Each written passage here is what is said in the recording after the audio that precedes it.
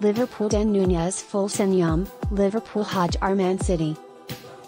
Liverpool mengalahkan Manchester City 3-1 untuk menyabet Community Shield 2022. Pemain anyar Liverpool Darwin Nunez menunjukkan performa impresif. Nunez baru masuk di babak kedua, menggantikan Roberto Firmino, dalam pertandingan di Stadion King Power pada Sabtu, July 30, 2022.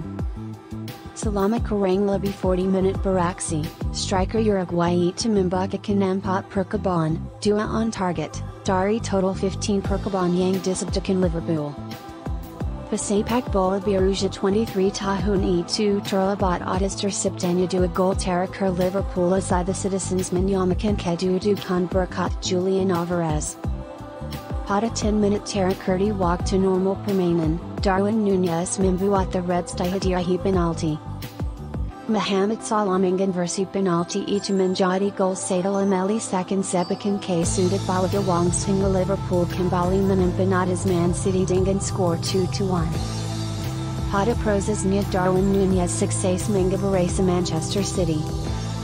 Sunderland Nunez menaklukkan Ederson untuk memastikan si merah meraih trofi Community Shield 2022, sekaligus menandai gol pertamanya di laga resmi dalam kostum Liverpool. Back kanan Liverpool Trent Alexander-Arnold ikutkan bira dengan performa Darwin Nunez dan tidak sungkan memberi pujian.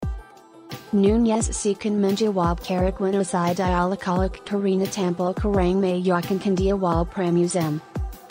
Sangat bagus.